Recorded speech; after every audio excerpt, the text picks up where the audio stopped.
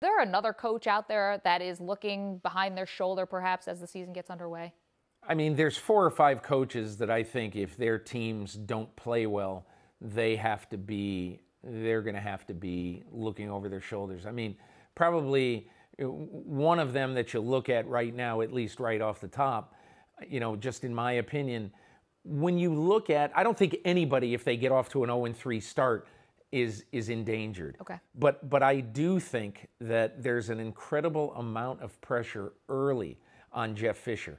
Not that Jeff Fisher is going to get fired. They're actually talking to him about a contract extension, and it'll probably get done. But this will also be a situation where if they throw another sub-500 year up there, I think the fans are going to say, I mean, our patience is really worn thin. They're lucky that they're moving this year because had they stayed in St. Louis, I think he really would have been, in trouble. I think the one other guy, for a different reason, who's going to be under some pressure this year, and it's not firing pressure, but the guy who's going to be under some pressure this year is Jim Caldwell in Detroit. Jim Caldwell right now, at least in my opinion, I ran into Bob Quinn on the training camp trail, the general manager of the Lions, and he said, there is no minimum number of wins that Jim Caldwell needs to keep his job. It's easy to say that in August.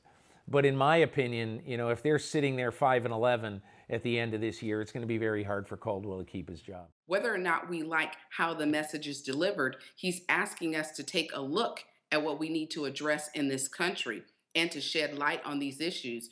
I'm very grateful for him using his celebrity platform